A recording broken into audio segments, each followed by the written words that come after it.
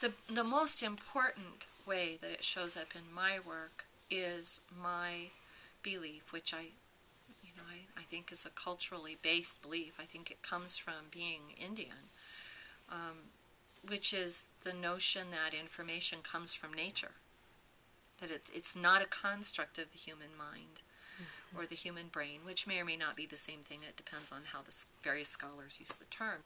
In indigenous worldview, the notion is that everything, the land is the source of everything. And I'm learning to use the term nature as the source of everything, because what I'm coming to understand is that the term the land, which means that to me, to a lot of people, means like a piece of ground, and it's about that thick, and that's not what I mean.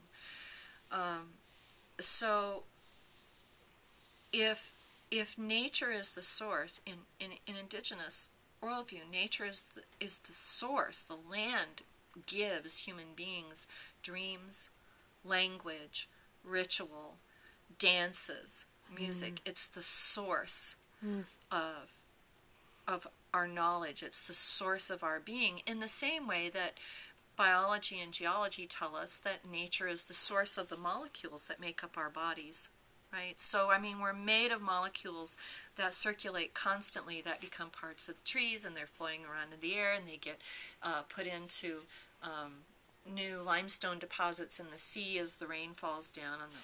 So we're literally constantly circulating back and forth, and we're made of nature.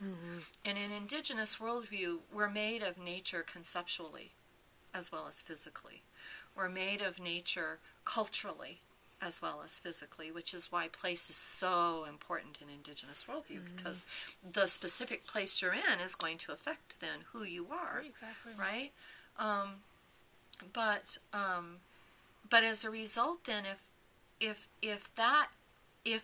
information, if knowledge, if understanding, if dreams, if art, if drama, if they all come from the same source, they're obviously all the same thing. They're connected. They're manifestations of one single comprehension. Well, what that means then is that, of course, the information that's coming through a dream, and the information that's coming through a piece of art, and the information that's coming through your microscope, they need to agree in some way. And so you need to integrate them to have a full picture of what's going on. It's almost like an ecology of learning. You have to bring what you learn from all these different kinds of information together and integrate them to have a full picture.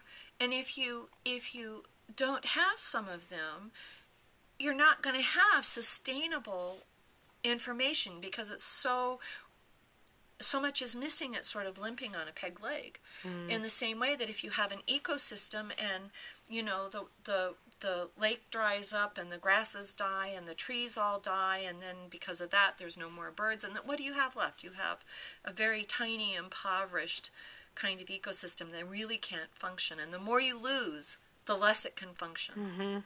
So, in this kind of view, as you lose being able to understand through art, to understand through story, to understand through spiritual experience, as those things drop out, your knowledge of what is, your understanding of it, becomes more and more impoverished. We become more and more crippled. And then, as it makes sense, as we become more and more crippled, we make worse and worse decisions.